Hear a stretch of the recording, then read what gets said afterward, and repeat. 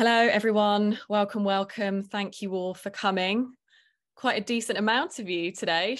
Going to get quite a little community going. So thank you all for joining today. I'm really excited about this session. It's something I've been wanting to run for a really, really long time. And I know that lots of you have loads and loads of questions. Big thank you to those of you who have already sent in some questions, which we've looked at, and we're tailoring our questions around the ones that you've sent in advance, as well as some other questions about Alison's and Raymond's career. So first of all, a very warm welcome.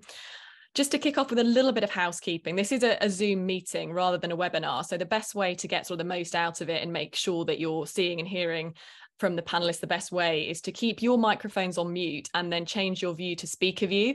And that way you will just see us three talking on your screen rather than all of the other screens and participants that are actually in the meeting.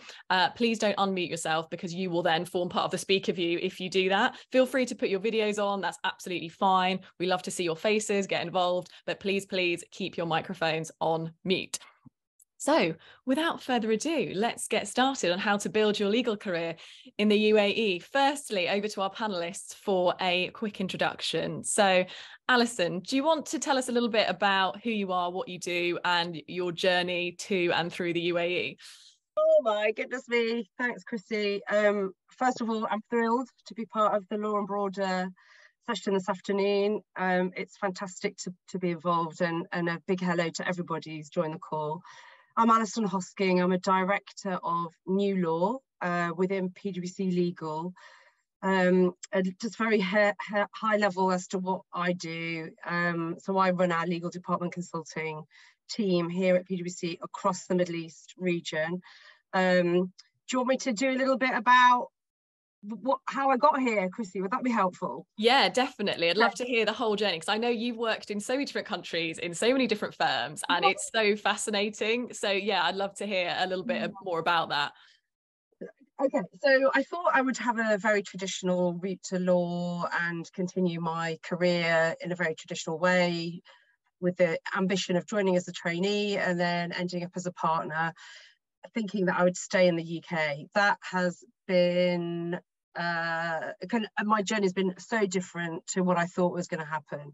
So I qualified into the banking practice at what is now Hogan Lovells in London. During my training contract, this is quite a long time ago, I got married. I married somebody who I'm still married to, who became a British diplomat, and he one day said, "Oh, I've been asked to go and move to Chile." And I was like, I don't know where that is. Oh, it's the long, thin one down the side of South America. Okay, what am I going to do there? And I was about a year qualified at the time. So we moved to Chile. I was a very ambitious, enthusiastic, energetic lawyer, and fortunately managed to have transferable skills. So as a banking lawyer, I was doing lots of restructuring and solvency work.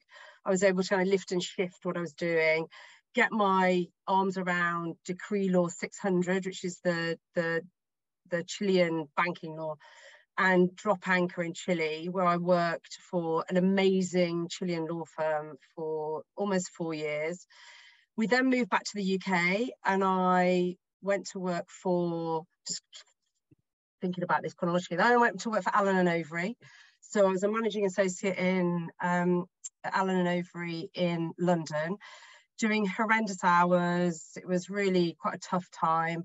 Another phone call from the husband, "Do you fancy moving to India?" I was like, "Yeah, take me, let's go. By this point, we got 2 small children. I was like, "Yeah, let's go to India." So we moved to India, and I worked for Ashurst in India, doing all sorts of stuff, actually. I didn't just do pure banking, financial work. I ended up doing a bit of commercial work, bit of projects work, all sorts of stuff. Amazing. It was a fantastic experience. Then we moved back to the UK, and at this point I got 3 small children, and I said, I don't want to do practice law anymore. So I went and taught on the GDL and the LPC courses at Nottingham Law School, which was amazing, loved it, really fun job to do. Then we moved to New York, and I joined Linklaters in New York, back into the banking practice. So me having said I don't want to do any more black letter law work, I went back into it. Was in New York for about 4 years, then moved back to the UK with Linklaters, ended up stepping away from banking finally, and became the chief of staff to the senior partner. So I've had this really varied career, did that for about 2 years, then moved back into a client-facing role, but looking at innovation, efficiency, knowledge management. That then brought me to Dubai. My husband, by this point, had stopped being a British diplomat. So all of the previous places he had been a diplomat. Got 4 kids at this point. Moved to Dubai with Linklaters. Stayed with them for, I think, maybe 3 years. And then I got headhunted by the largest regional law firm here, Tammimi. Stayed with them for about 3 years, again, doing innovation efficiency work. And then I approached PwC to talk to them about their new law offering. And that was September 2020. So 2021, sorry, the time has gone too fast. So yeah, that's a very, very long CV condensed down. Very, very long CV and absolutely fascinating. And I'm really excited to get a little bit more into that a little bit later in the session. Just to hand over to Raymond now, who I know also has been all over the place, but doing slightly different things to you. So Raymond, do you want to talk to us a little bit about your history and how you got to where you got to? Yeah, absolutely. Well, hello everyone, and excuse my sort of granddad jumper here, but I'm in freezing North England. So I'm sure if any of you are here, you're itching to come to Dubai as much as I am.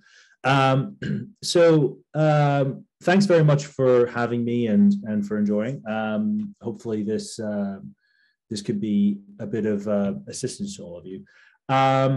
I mean, the thing with me, I think, is while I think my career has been all of it in private practice, but getting to that career has been the most untraditional route, I suppose. So I think that might be a little bit of help, because certainly when I was beginning my journey, everybody would look at me like that I had 5 heads with the sort of background that I had. Because I didn't follow the traditional route of just going into law school, getting a vacation scheme, then a training contract, etc. So I was born in the Middle East, actually, and when I was 7, we moved to New Jersey, which is in the suburbs of New York City, and I basically grew up there, went through the school system, and then did my undergraduate degree in New York City at a university called Pace University, which is just across the street from Wall Street, if you're in downtown. And I studied political science and international relations there. And in my final year, that was a 4-year degree. In my final year, I secured an internship at the United Nations headquarters. And that was an absolute dream to me. That became my obsession. So a bit like Allison's husband, my absolute dream was to either work for the UN or to work for the State Department as a diplomat. I've always kind of been fascinated with international travel and living abroad. So those were literally my 2 career options. That's how wide my 22-year-old brain was working at the time. And the advice that I was given by my professors at the university was, if those are your sort of career goals, then you should definitely get a master's in international relations or international affairs. And it would certainly help if you had that from somewhere abroad, because that gives you a bit of extra kick. So off I went and applied to numerous places in Norway, the Netherlands, in international relations, international security, etc. Was accepted to a good number of them. And then when, kind of reviewing my options and discussing it with my parents, with my mom, my mom was kind of scratching her head a little bit as to how I was narrowing my entire career life down to 2 jobs, and obviously needing a little bit of financial support from her. So my very kind of practical, hard-nosed mom, just because I do come from a family that are all from regulated professions, shall I say. They're all either doctors, architects, or engineers. So the concept of diplomacy or UN or think tanks wasn't really on their list. She convinced me that a law degree was a practical degree, that I could still be able to apply to things like the UN and the State Department, but at least I would have a fallback. So, I should say at this point, I didn't know any lawyers. I didn't know anything about what practicing law was like growing up. Literally, the only lawyer that I ever knew was my parents' kind of solo practitioner that would help them with things like buying and selling a house. I couldn't name you a single law firm. I didn't know what a partner at a law firm was. I have a very vivid memory of my first year of law school when people were mentioning vacation scheme, and I thought they were literally talking about a holiday. So, I mean, my knowledge base was very limited, shall I say. So off I went Googling, this is sort of 2006, 2007, off Googling law schools, quickly found out that I would need an entrance exam to get into a US law school. And I wasn't prepared to take off 6 months to a year to do that. Long story short, I found that England would be a good place for me to be able to go to. By this point, because I was very close to graduating, I believe, by this point, most applications were closed.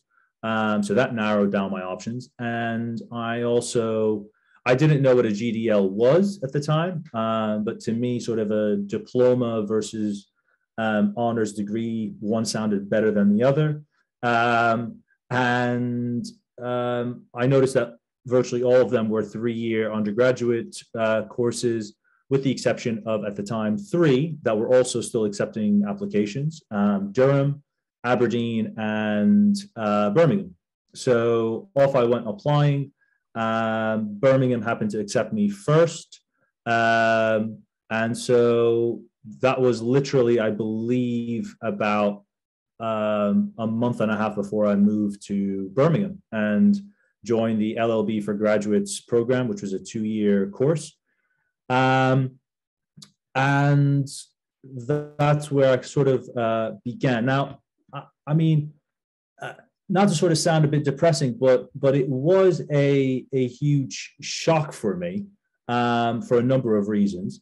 One was that I had sort of had this 4-year course where I was studying topics that I wanted to choose on political things happening in Latin America or in the Middle East, and researching it and writing essays about it. And here I was, learning about offer acceptance and consideration and eggshell skull rule. I was extremely bored and extremely annoyed because I didn't want to be there. This wasn't interesting to me in the slightest. So that was kind of a good portion of my first year going into my second year.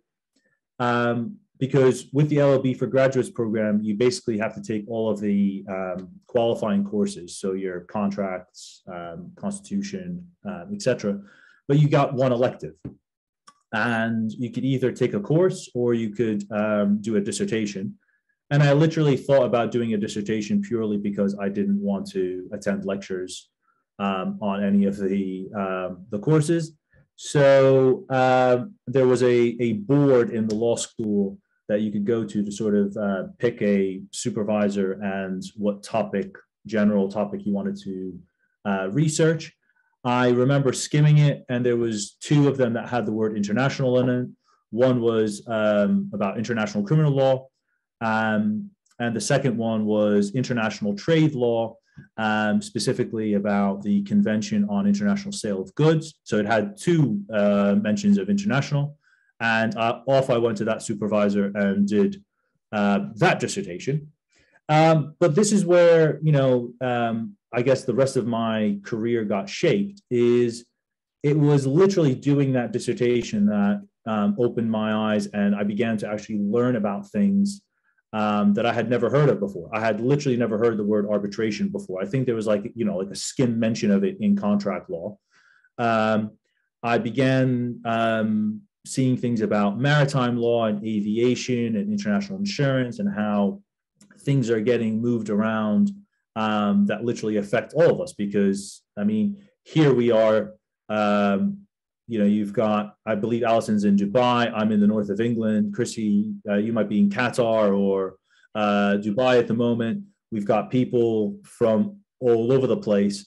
And all of the stuff in our rooms is being shipped international. So that became a real fascination for me, even more than kind of the big diplomacy stuff. So doing that dissertation kind of made me who I eventually became, I guess.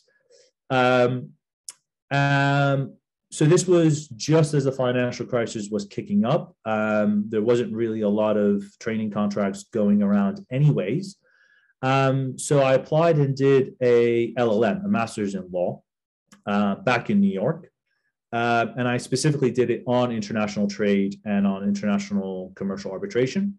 So that was a year of doing that. It still boggles my mind that I managed to pull off 7-8 years of higher education for somebody that is, the least academic human being that could be found.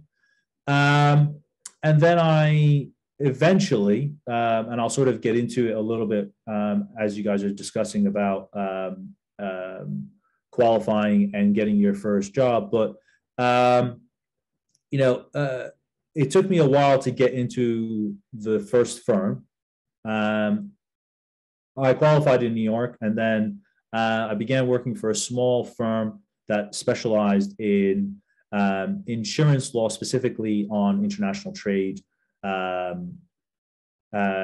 disputes. So I did that. And, New York is sort of notorious for its long hours. It was an extremely busy time for a number of reasons.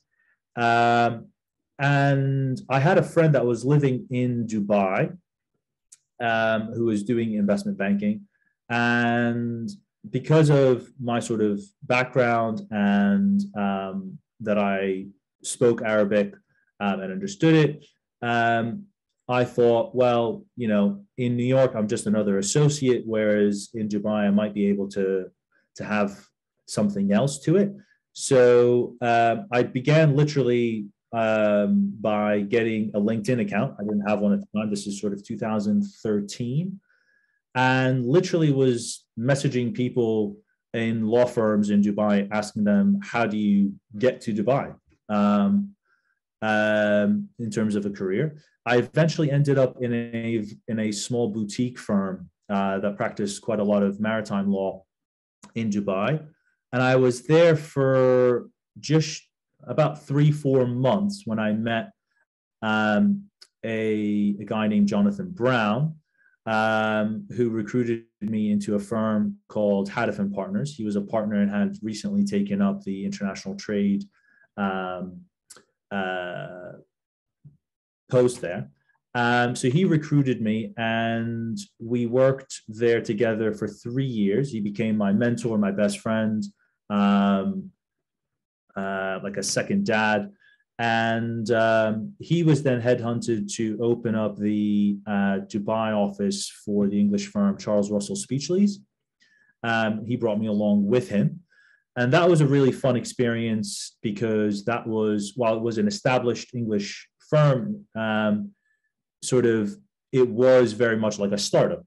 We began, it was just the two of us on laptops in Costa Coffee, because the serviced office that we had in JLT, the internet wasn't as good as Costa, to then ending up in DIFC with a headcount of about 25 lawyers. That was a really fun experience because I got to work on all the things that you need to do for a new office, like work on things like, what kind of KYC procedures do you need? What sort of kind of general corporate trade license type work that you need. So up until then, I had kind of been primarily a disputes lawyer, specifically on arbitrations. But kind of doing all of this stuff for this startup firm kind of widened my horizon into general regulatory work, corporate work, etc. And then Jonathan retired beginning of 2020, and I continued at Charles Russell, and then I went off to where I am now at Davidson Co, where I became a partner and began their international trade and arbitration practice. And that's grown. And even since then, with the evolution of, and I also do quite a lot with startups, again, from my background with CRS, and started doing quite a lot into fraud and cryptocurrency type work. So that's kind of the journey that I've had here. I would call it a bit more of a marathon than a sprint, and sort of ended up doing something I had no idea existed 10 years ago, but here we are. Brilliant. Well, if you ever thought that law was linear or there was only one way to go, then I think those two stories have definitely blown that out of the water. Two very different stories, two very different routes into law, and two very different career paths now at this point. Thank you both for talking through those.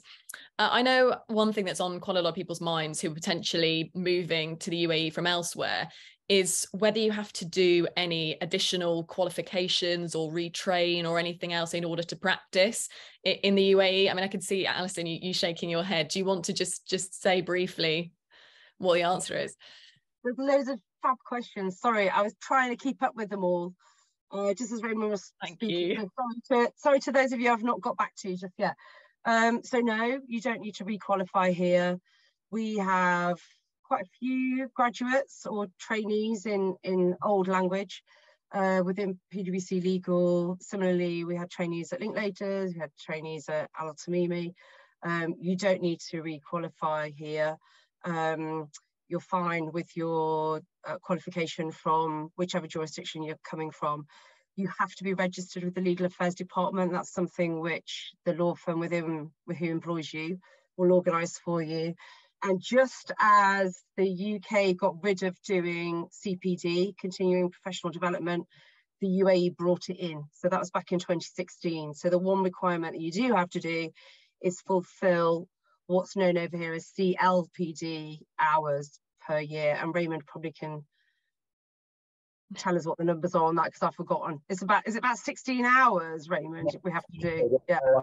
I think in the next day, I'm probably going to have to do all of them, because I've been very nauseous. Yeah, I feel nauseous and haven't touched a single one yet. But yeah, no, Allison's completely right. I mean, I qualified in New York and initially moved out, and then when I joined CRS, I did the conversion and also became English qualified, became an English advocate as well. So, yes, as long as you're qualified somewhere, you can use that qualification to be a registered, what's known as a legal consultant, because a little bit like the UK, it's you have legal consultants that are effectively foreign lawyers, and then you have advocates, which are you have to be a UAE national, having graduated from a UAE law school to have rights of audience to the local courts. We can get into the nitty-gritty of it. But yes, the CLPDs are there. They've gotten slightly easier in the sense that they're 100% online now. But yes, you do have to fulfill 16 hours of them. And don't be like me, leaving it to mid-December before you get the email that you haven't done any. Good. No, that's really useful advice. Good to know that it's actually a broadly similar process, actually. And sort of just before we kind of jump into some of the questions, if you're a little bit earlier on in the process, if you're a student and you're studying in a different jurisdiction and you're just about to complete your law degree, and you're thinking about that you'd actually like to do your training contract or qualify in the UAE, can you apply for training contracts in UAE-based firms in exactly the same way as you would in the UK? And if so, where's the best way to kind of go about finding those opportunities that are directly in the UAE? I'll come to Alison first. Yeah, so just building on what I said earlier, thanks, Chrissie. In PwC Legal, we have a graduate or trainee programme. So we take on, I think we've got 8 trainees per intake. So it's we mirror the UK process insofar as we bring in probably 8 in September and then another 6 to 8 in March, 4 seats. So within PwC Legal, we cover virtually all practice areas that you'd find in a traditional law firm. We put people through the SQE 1 and 2. We have interns who come and work for us. I've got an intern, well, she's now a graduate in my team because she was absolutely fantastic. She came to us through, and this is a potentially good way in, she literally sent our head of legal a message on LinkedIn and said, I'd like to come and intern with you. Is that a possibility? And he said, yeah, why don't you come in? So she did about 4 months with us. It was unpaid, unfortunately, it is unpaid. But she was so brilliant that we've kept her on, and she's now on the graduate scheme, sitting her SQE 1 in January and then SQE following that. So yeah, we have trainees or graduates, and other law firms do. And I know that the Magic Circle firms, from my experience of working at Linklaters, they cycle there. You know, you get an option to do one of your seats in a different jurisdiction, and so they have a constant stream of trainees that come through.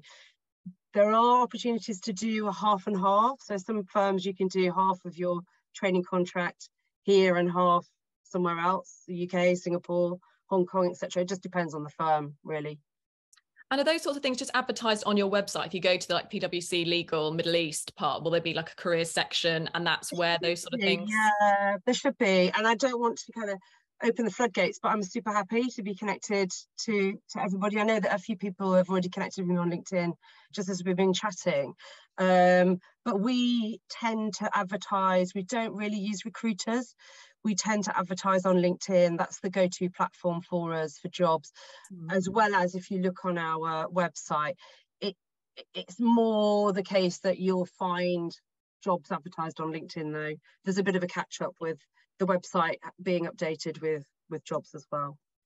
And is it similar to the UK in terms of that you have a certain time of year where you recruit for trainees? Is it sort of a September intake, so you have certain deadlines when you take people? Yeah, I think we're slightly more fluid. We're a bit more nimble and flexible than the traditional law firms. So we get inundated with CVs, as you might imagine, but that process starts in earnest. Interviews is around April, May time, with people being kind of notified very quickly afterwards, with the start of September. Yeah, so for that September intake, and then when we do a March intake, obviously we row back a bit from there, and that process starts probably around October time. So we get the new team settled in September, and then we start to look at the March intake. Brilliant. That's so helpful. Raymond, I know you work for a slightly different type of organisation. Does that mean that the process is different in terms of applying for opportunities with you? Do you offer training contracts in the same way at certain times?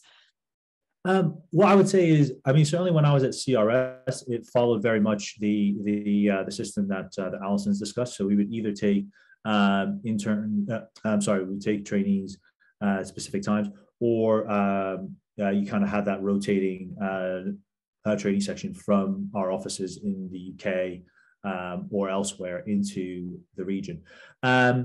It's been really interesting because I've been in Dubai now for almost 9 years, and I think it's really evolved over the course of time, especially depending on the type of firm that you're going for. Certainly, what Allison's discussing is works for the bigger international firms, Magic Circle, Silver Circle, or just your general international firms.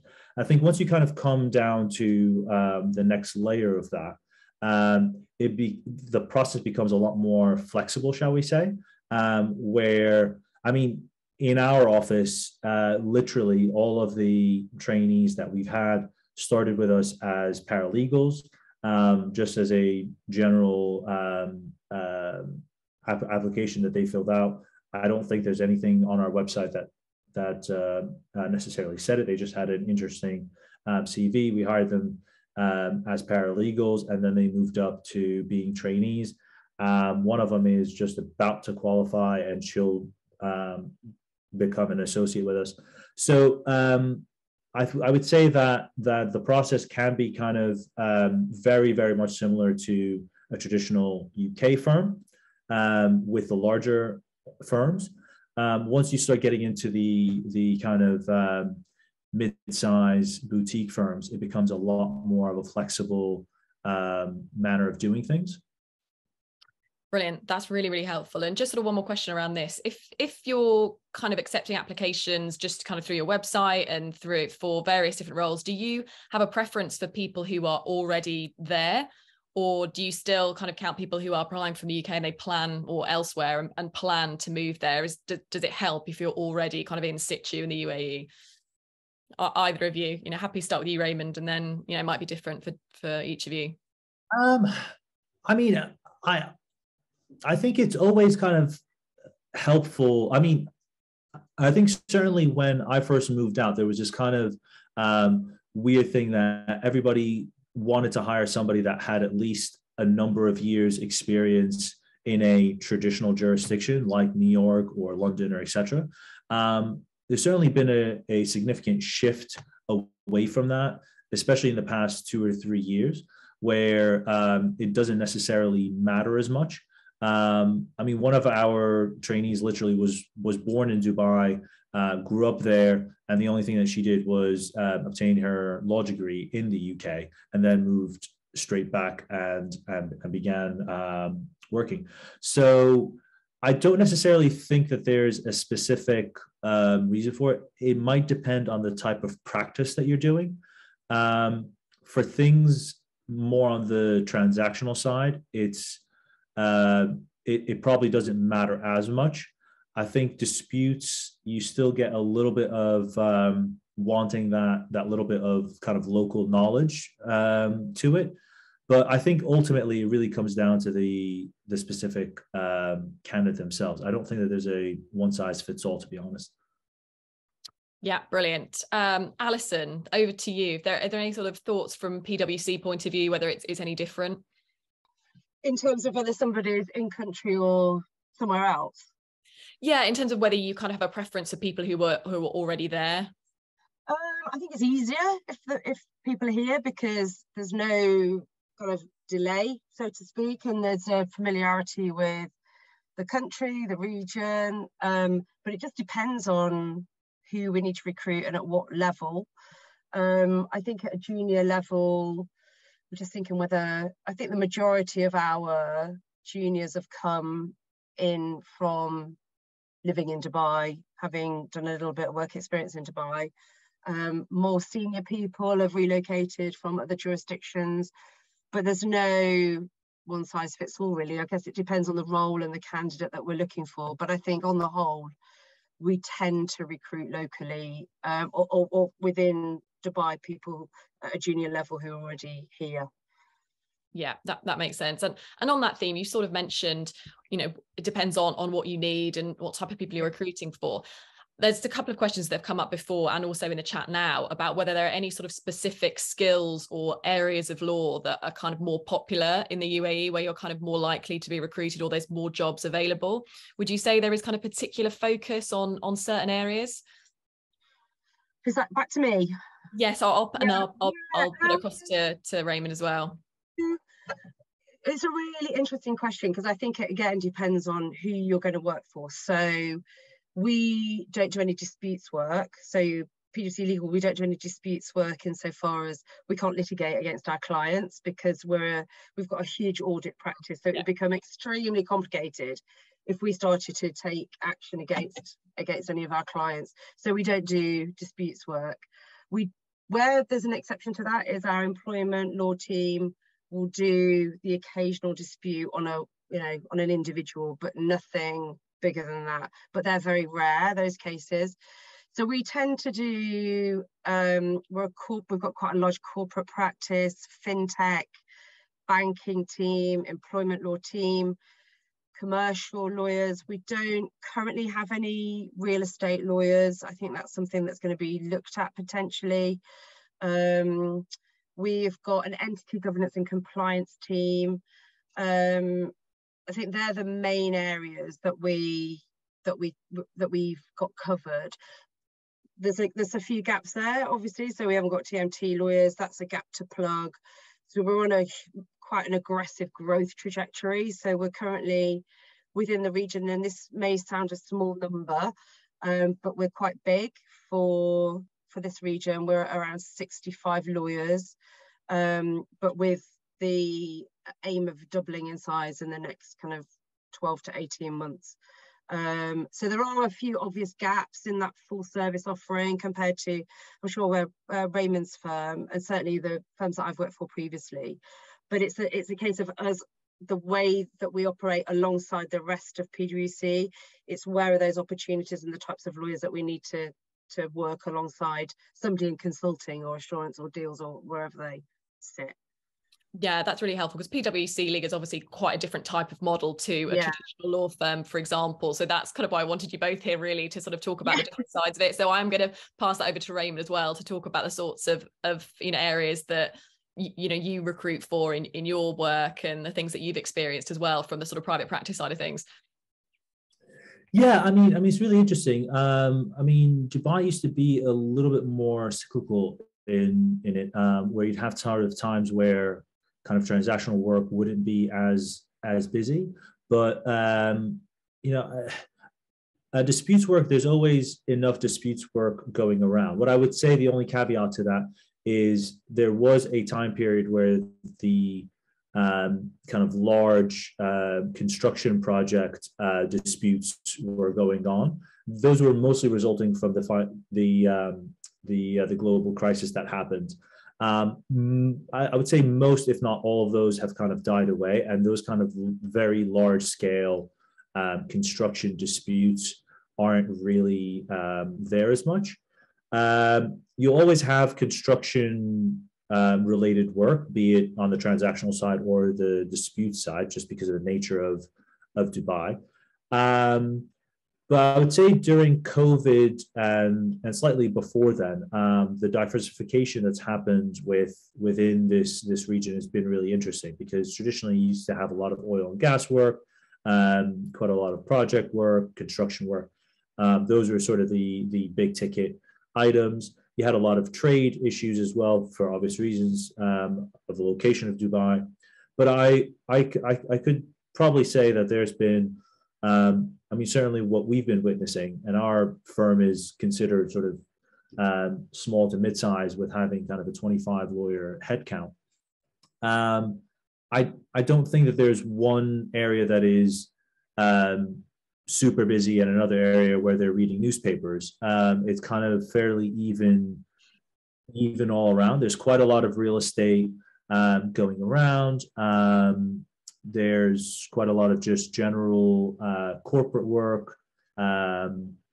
So there isn't really one particular thing. I mean, if I was to scroll down my inbox or my sort of files, it would be kind of all over the place in terms of those matters.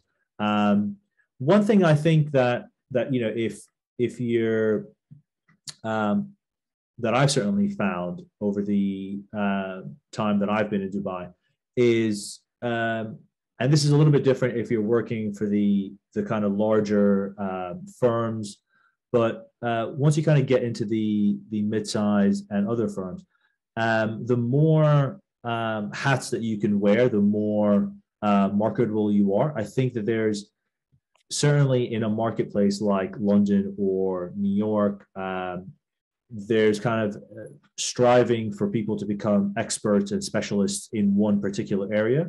Whereas I think here, not here, within Dubai, there's a happiness by clients that you can become their sort of general counsel, as it were, rather than sort of being a one-trick pony. So the more that you can become of that, I think the more useful you are in this place. Yeah, I think that's really helpful advice. I mean, one thing that I have noticed a little bit, and I don't know whether it's just because I've sort of spent more time and I know more kind of commercial lawyers than others, but I see sort of more of a prevalence of the sort of commercial type sectors. And I have had a couple of questions previously and in this chat section today about whether you want to be more of a private client lawyer, if you want to do kind of more family law or personal injury law or something like that. Is there as much of that in the UAE, or is that tends to be handled by local firms? Is it different law that applies? Is that a slightly different construction, or is it just as popular? It's just that I haven't seen it. I'll pass that to Allison first. Yeah, it's a great question. We've actually got within our corporate team, one of the verticals is a family business vertical. So we've got a team that supports, we've got lots of big family businesses across the region who've got portfolios of companies and need support. So we've got, whether it's the right fit, whether they should be sitting within corporate is something to think about. But there's a team of, I think we've got about 4 or 5 lawyers that sit within corporate looking at family business requirements and requests that come in. And it can be across a whole host of different challenges, questions, support that's needed by those family businesses. The key thing there, though, that we find is that we need Arabic speakers within that particular team. And I think they are almost without exception Arabic speakers. That's really helpful to know. That was another question that I was going to ask. But so you're saying that sort of for those specific areas, that's almost absolutely necessary. But is that generally the case across the board for all sectors? Yeah, I think it's there's a tendency for those family businesses to prefer to have somebody as an Arabic speaker. That said, it's not a prerequisite to be an Arabic speaker, and certainly for us, we absolutely embrace bringing in lawyers from across the region, because they know the region better than we do a lot of the times, and we need to ensure that we're able to build relationships with our clients. So I did quite a big project early last year, and it was for a family business. Actually, it was looking at the transformation of their legal function to build a fit for future legal function. So looking at the people, processes, strategy, technology aspects of what they were doing. And we spoke to each of the lawyers within the legal department, which was about, I think we had about 25 lawyers, and there were quite a few of them that didn't speak English as a first language. Fair enough, I don't speak any Arabic.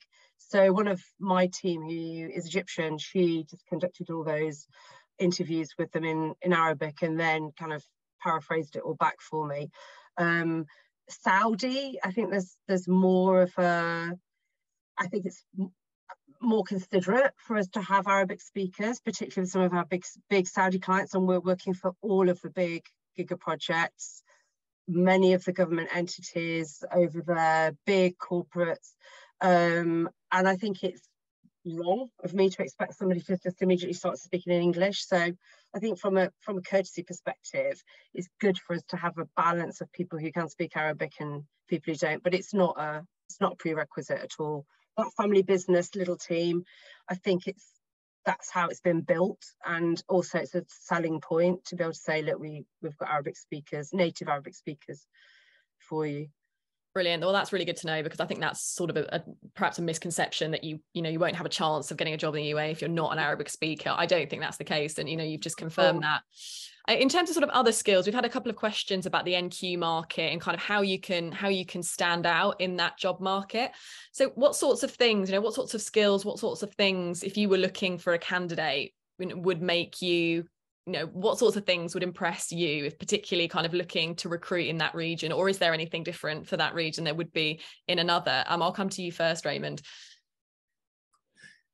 Yeah, it's a really interesting question. I think the more what I found really interesting is when I first began my career with my background, it was extremely difficult because I didn't fit the mold of a new graduate. So there was a lot of questions as to why when I would apply to training contracts, for example, in the UK, I would get the question of why did I start out in the US? When I would apply to jobs in the US, they'd ask me why I did my law degree in the UK. So anything that didn't fit the mold seemed to be obscure and was a hindrance. Whereas I find that the more unique and the more varied you are in Dubai, the more exciting you are to employers.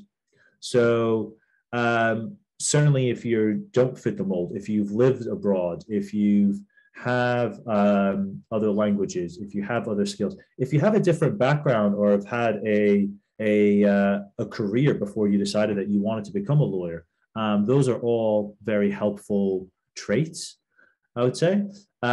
Whereas, I mean, I believe things have changed over time since I started, but certainly I think in a more traditional market, you kind of need to fit that mold and need to fit the time frame. Whereas I think in Dubai, it's a bit more flexible, and the more unique you are, the better of a chance that you have. Brilliant. That's really helpful. And in terms of the best place to sort of look for NQ roles, is there any sort of central place which advertise them? Is it LinkedIn? Is that the best place to go, or is it individual firm websites, or is there anywhere else? Alison, sorry, I'll come to you first. So like I mentioned earlier, we tend to put stuff out on LinkedIn, and then what happens is we'll put an ad out. We'll get a lot of CVs, as most organisations will. There's a filter. Our human capital team will kind of filter through those CVs. I tend to ask them to send me all of the CVs because it's not that I don't trust them, but I think there's sometimes really interesting candidates can be missed because, going back to Raymond's point, they may not fit like the mould. And this became even more kind of relevant to me when I was teaching at Nottingham Law School, actually. And I taught on the part-time course as well as the full-time LPC course. And we had some amazing students on the part-time course who were doing a full-time job during the week and then coming in doing the LPC at the weekend. And they, weren't people who got 3 A stars at A level or whatever, but they were super impressive. And so I tend to ask to see all CVs because there's some really interesting people out there who've done some really, really quite impressive stuff in their short or long career. And I just always want to kind of cast my eye over those CVs. So I tend to say, can you send them all? And I'll go through that process. And then there will be a filtering process and we'll have a look. But I agree with Raymond, it's quite good to see people who've might have done something different, and I don't think anybody should think that the expectation is that you've got these A levels. Well, certainly not for us. You've got these A levels, you've done this fact scheme, you've done etc., because we take a bit of a broader view than that, because we want people who are interesting, bring energy, some commercial awareness there, which are teachable, interested, those kind of characteristics, and fun to work with. Yeah, that's a big one. Good personality, isn't it? Yeah, exactly. Yeah, brilliant. No, that's so helpful. And one question which has come up in a couple of times in the chat, actually, is quite an interesting question about if you don't intend to spend your whole career potentially working in the UAE, potentially you might want to work in the UK again in the future if you haven't started there already. I mean, is there any sort of perceived disadvantage in either starting your legal career in the UAE or taking some time, spending 2 or 3 years there and then coming back to the UK? Is it considered any differently to spending time in the UK or qualifying there? I'll start with you, Alison, because I think you spotted this question already, and then I'll come to Raymond. It is, and I think it's a great question. I think it's a great question to ask. So as you've all heard my CV that I garbled out to you all earlier, I've worked all over the world, and in actual fact, the best experience I ever had working in a traditional law firm was in Chile. And I went in with this big city, 1 year qualified attitude. I've come from this massive firm and I'm this, that and the other, and I'm going into this smaller firm with a partnership of 5, which at the time I hadn't appreciated that under Chilean law you couldn't have a partnership of more than 20, I think it was at the time. But oh my days, I was absolutely, that arrogance dissipated overnight, because I was working with some of the most impressive lawyers I've ever worked with. All been to the States and done their LLMs, Fulbright scholars, spoke, English and Spanish fluently, super impressive people. And I thought at the time, well, early on, when I was thinking, oh my God, how am I going to go back and re-enter the UK market with this name of a Chilean law firm, which nobody's going to have heard of, how am I going to get back into the UK market? But in actual fact, the experience I had was amazing, because I wasn't one of a massive intake of people. I was just dropped in at the deep end on day one, and the learning curve was pretty steep. And I'd gone from being in a cohort of, I think we were about 90 at the time, of trainees, and then suddenly I was this 1 year qualified gringa in a Chilean law firm, having to work out how to do an ADR listing in London, New York, and Santiago. I was like, I don't even know what an ADR is. What is that? So it was an amazing, amazing experience. And I think you find the same here. I think because the law firms aren't as big, you can't hide. You can't sit in the library and read the newspaper, which I used to do as a trainee. When I was supposed to be doing some research, you can't do that because you're fully engaged from the get-go. There's a lot of opportunities. The work's really interesting. The Middle East is booming.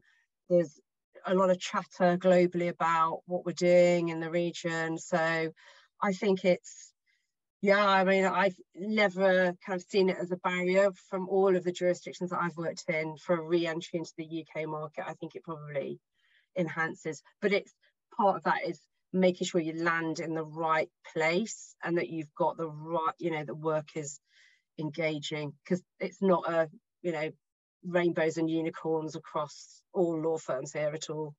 So that's the tricky bit, I think. Yeah, that kind of leads on to a question I was going to ask, a little bit more about the practicalities of actually kind of living and working in Dubai.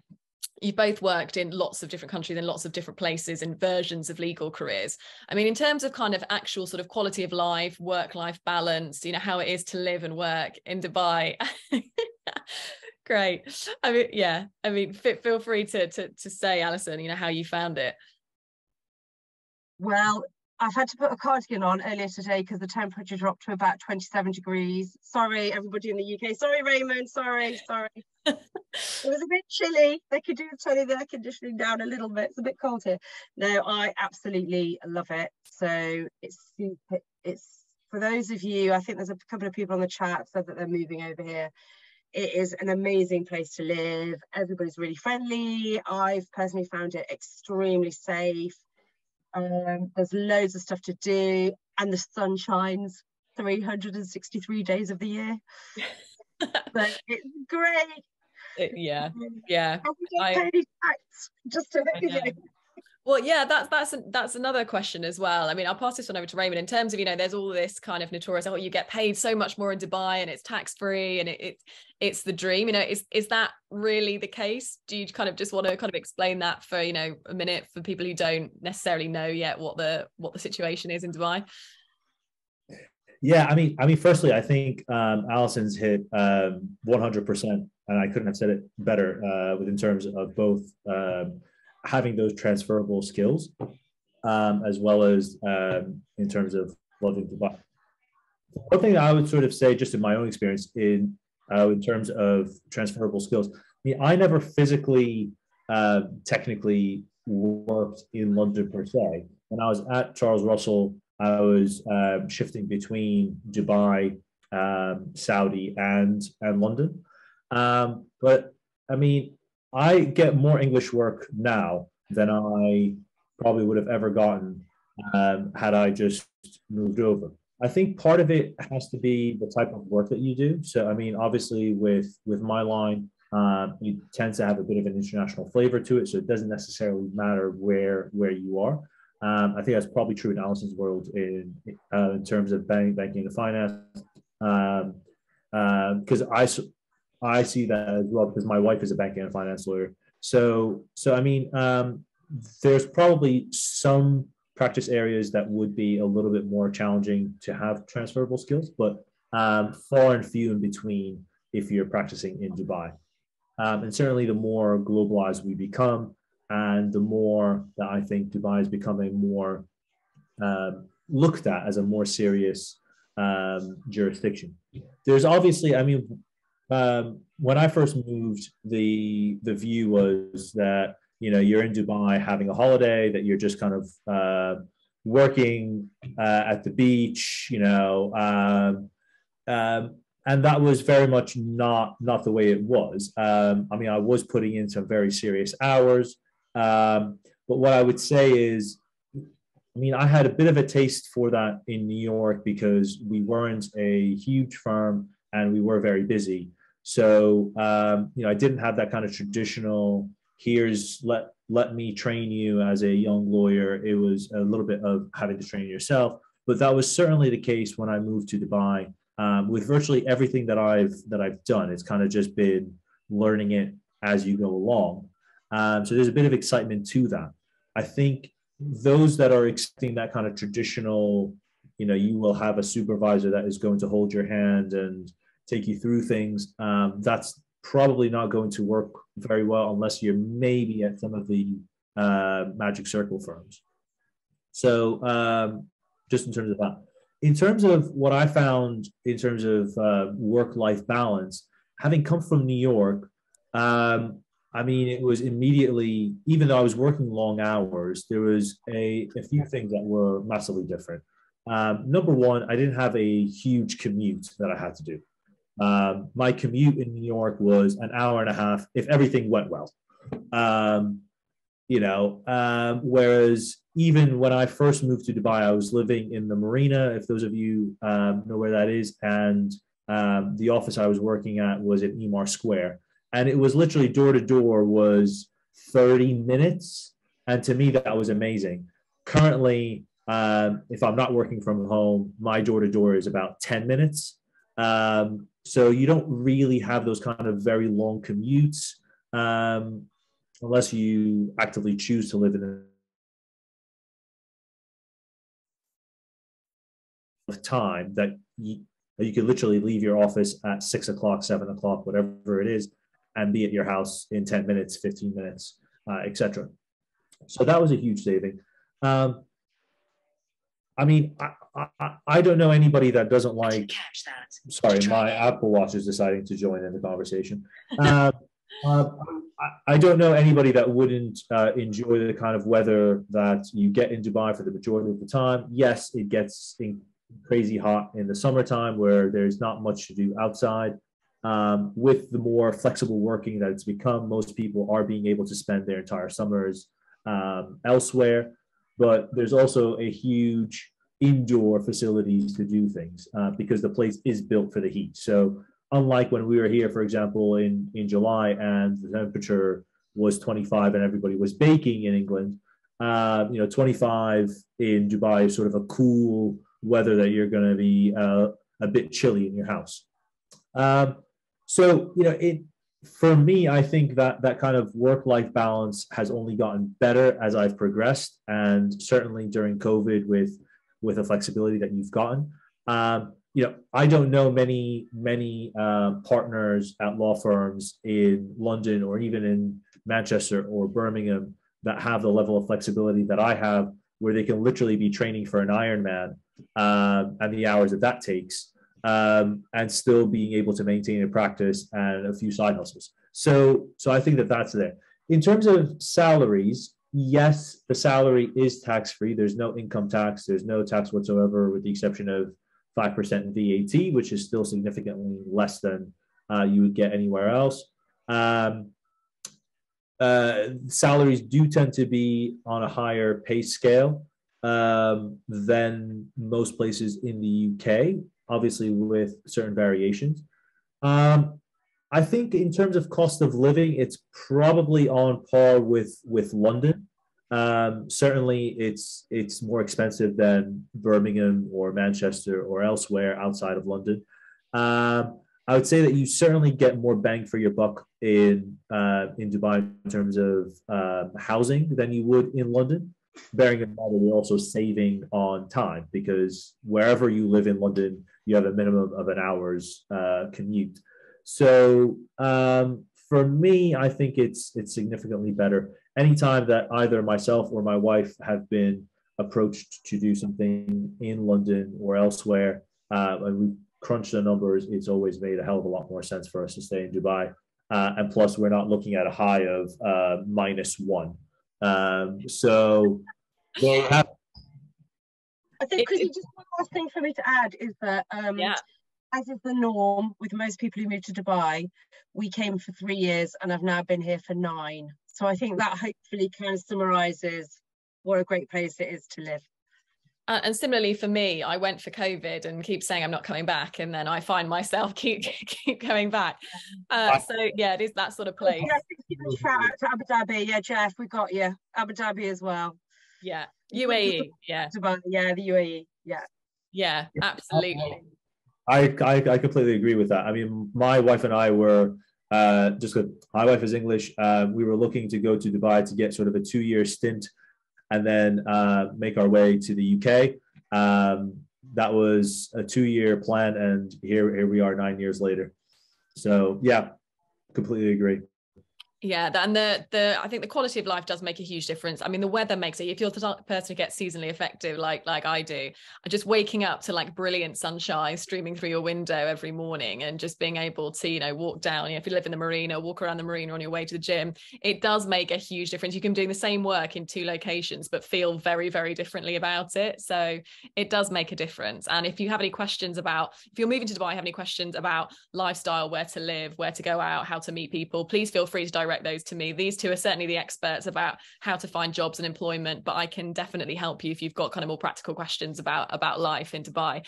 I know we are out of time, and I'm very respectful of, you know, everyone's time, and it's particularly, you know, yours and Raymond's and Allison's today, who've given up an hour to speak to us and provide some massively, massively helpful insight. And all of you should just come and live with us in Dubai, which I think has sort of been the overriding outcome of it. And I'm glad we finished that way. I know there are some questions that we haven't had a chance to get to. I do Q&As most weeks on my Instagram, so if you have anything left over that I can answer, please feel free to put them on there. I know, you know, Allison, you've volunteered your LinkedIn as well, and I know Raymond before you have. Definitely, for sure. You know, feel free to get in touch with me. Email, LinkedIn, Instagram, whatever method that you can find to get a hold of me. By all means, feel free.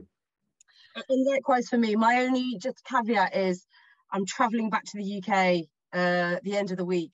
So there might be a bit of delay in me getting back to you all, but I will promise I will not forget you. I will get back to you, but it may take me a couple of weeks to do so.